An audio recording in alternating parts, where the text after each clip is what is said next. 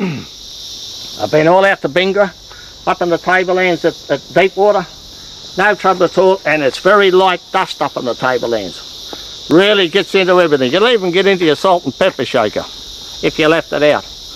And it's that fine of dust, not a drop in there.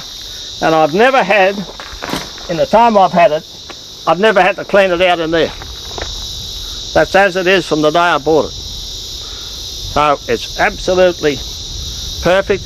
And they did say to me, if it gets dust in there, Phil, Greg said, you bring it back to us if it gets dust in there. Well, mate, I haven't taken it back. The concept of this thing is so far in front of the other campers that I've looked at. They'll probably come and shoot me, but I'm talking from the heart. But this has got absolutely the ultimate idea of camping. And the idea of camping to me is to be able to go off-road.